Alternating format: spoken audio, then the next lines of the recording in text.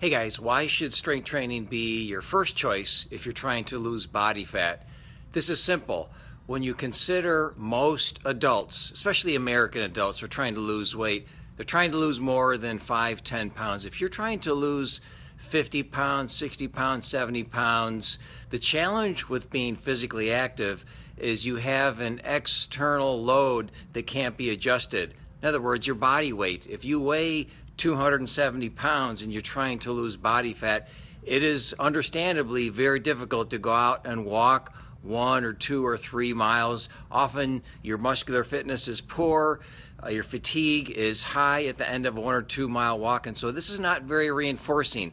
Not that those are bad activities, but strength training, we can modify that external load. We can adjust the load to your strength level, so your workout from the very beginning can be very doable, bite-sized, and consistently reinforcing. As you get stronger, we increase those loads, we stimulate more increases in muscle, we get more of a post-workout burn with that metabolic effect.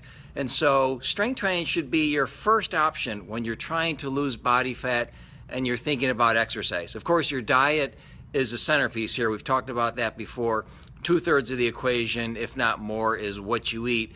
Exercise is critical. We're just saying that strength training should be a first pillar in that equation as a way of building strength, increasing your aerobic capacity so you then can go be active, do things, move your body through space, enjoy all the benefits that has to provide. This is day 249 of Train Like a Champion.